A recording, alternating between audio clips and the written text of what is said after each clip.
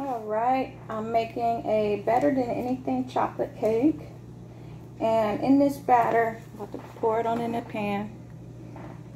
I made a basic cake mix, but I changed it a little bit so it could have more of a homemade taste to it. I added coffee. Like instead of 1 1/4 cup of water, I put 1 1/4 cups of coffee. I put 4 eggs instead of 3. And instead of a 1/2 cup of oil, I added a 1/2 cup of real butter that was melted. And I put a little bit of vanilla in this batter, and I added a touch of flour because it seemed kind of wet. All right. Now, spread it out real good. I'm going to pop this bad boy in the oven for anywhere at the minimum 28 minutes, but it could be as much as 35. Then I'll show you what's next. Here we go.